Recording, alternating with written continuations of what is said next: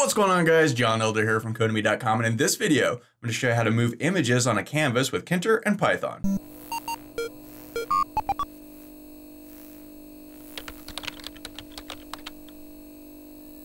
Alright guys, like I said, in this video I'm going to show you how to move images on a canvas.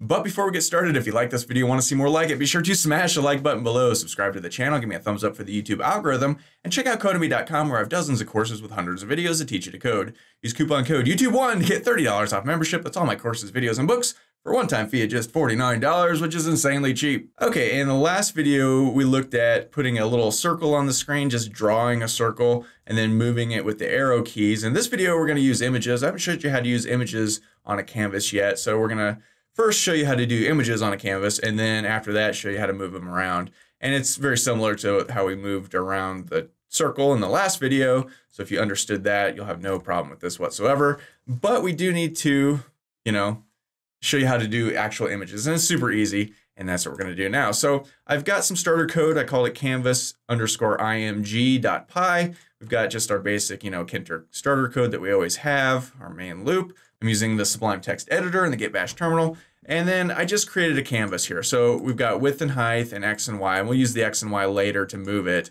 And then we've just put our canvas on the screen like we've done already the last few videos, so you should be familiar with this. If you haven't seen the last few videos, check the link in the comment section below. There's a playlist link there, and you can check them out. So we've got the canvas we called My Canvas. It's a canvas. We put it in root. The width is W, which is this guy. The height is H, which is this guy. And I just made the background white so that we can distinguish it from the gray background of our regular program. And then we just packed this guy on the screen, gave it a pad Y to push it down a little bit. And then we get this white square here, right? So let's go ahead and close this. So to put an image on your canvas, it's super easy. You just create a variable. I'm going to call it IMG, or you can call it image or whatever. IMG works. And we want to set this equal to a photo image. And we've looked at this in the past. And then we just want to define where the file is sitting. So I've put this in our images directory. And I just created a little file called me.png. So if you've been following along, you know we have a directory that I created in our C GUI directory where we keep all of our files called images. And from time to time, I stick an image in there. And I just stuck this me.png file, which is just a picture of my head with a little stick figure that I made in Photoshop. The image is irrelevant. So we've now defined the image itself. Now we can put this on the canvas. And we do this in the same way that we've done the other things in the previous videos, like ovals and rectangles. We create a create oval or a create rectangle instance, basically, and then assign that to a variable. Well, now we're using a create image instance. Same thing, just slightly different word. And so let's just create this. Let's call this, I don't know, my_image. And this is going to equal my_canvas dot create_image, right? And just like the other things, we need to pass some coordinates. So I'm just going to start out at 0 and 0. And then I'm also going to anchor this. And we've looked at anchoring things in the past in the northwest, so top right. And then we can just define what our image is going to be. So our image is going to be IMG, which is just this guy right here, right? So these are coordinates, X and Y coordinates, right? Remember our grid is X is horizontal, Y is up and down. So 0, 0, I want to anchor this in the top left corner, top left, where the camera goes. Okay, so let's go ahead and save this. And now let's head over to our Git Bash terminal and we can run Python canvas_img.py. And when we do, here we see this little image is now at 0, 0, which is over 0, up 0 in the northwest column, in the northwest section of our canvas, right? And boom, there it is. And here's our little image. So if we want to move this around, I don't mean like programmatically with arrows. I mean, right at the beginning, when we place it in the first spot, we would just change the coordinates right here. So let's say we wanted this over, remember this is a width of 600, and this particular image is like 85, 86 pixels. So if we wanted to go halfway over, that would be 300, but it's also 86 pixels of the image itself. So we have to sort of, let's maybe subtract 40 from that. So let's go 260. If we save this and now run it, we can see, okay, it's, roughly in the middle now. If we wanted to put it down, say halfway mark, we could do that. So the height is 400, so the halfway mark would be 200, but that's not going to put us straight in the middle. Well, let me run this and show you, because we also have to take into account the the width of the image, right? So it starts here, which is the halfway mark, but the image is like, I don't know, 150 or so height. So if we subtract half of that from this, so half of 150 is what, 75-ish? So it would be 125-ish, something like that. Save this, run it, and now our guy is roughly in the middle. And so you understand the coordinate system there. So that's pretty simple. So that's all it takes to put images on a canvas. You just define the image right here, point it to whatever it is. Now this is a relative path. It's going to look in our GUI directory because that's where this file itself has been saved.